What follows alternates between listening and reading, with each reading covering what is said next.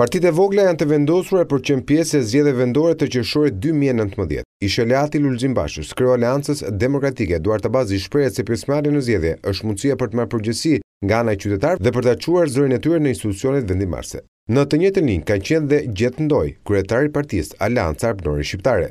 Mundësia e përfaqësimit ose delegimit të pushtetit të fuqisë të sovranit që shpesh artikulojnë ata që kanë shpërdoruar realisht për këto 25 vjet, është përmes votimit.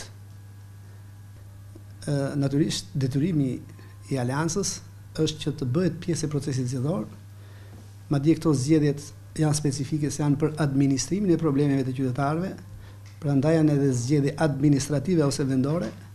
Çdo parti ekziston për të ushtruar vullnetin e antarësisë saj për të qenë një alternativë në garën politike, në zgjedhje. Nuk ka sens që një parti të ekzistojë jashtë zgjedhjeve. Kështu që në këtë kuptim, unë them pa ekuivok, Aleanca Arbnore Shqiptare do marrë pjesë në zgjedhje dhe do përpiqet të marrë një rezultat më të lartë se sa e kishim. Më shumë se 18 këshilltar, objektivi ynë është të kemi këshilltar kudo në Republikën e Shqipërisë, në 61 bashkitë e vendit. Por për partitë e vogla, problem mbetet kodi elektoral që sipas tyre është diskriminues. Për shkak të qëndrimeve të dy krahëve të politikës, nëse do të detyrohemi ose do të jenë të tilla, ne do të jemi pjesë e koalicionit të majt, po tregojnë një vullnet për të parafruar me zgjidhjen e disa prej problemeve, ndryshe nga ç'ndodh me Partinë Demokratike, që edhe në çadër e pati si mision sigurimin e zgjedhjeve të lira dhe të ndershme, madje numërimin elektronik dhe votimin elektronik, dhe sapo mbaroi procesi, u rekën disa muaj duke bërë dhe pjesë të komisioneve parlamentare që harxojnë paratë shqiptarëve përmes komisioneve, i shmangën dhe ilën gjërat rrugës.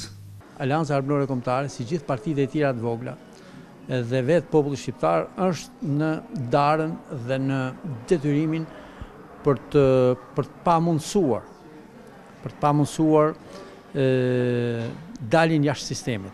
Jashtë atij sistemi famkeq i themeluar në vitin 2008 nga dy subjektet, Partia Demokratike në atë kohë në pushtet dhe Partia Socialiste në opozitë. Me këtë kod zgjedhor nuk mund dot asnjë shqiptar të dalë jashtë kornizës dhe jashtë sistemit të kryetarëve, të dy kryetarëve të mëdhenj.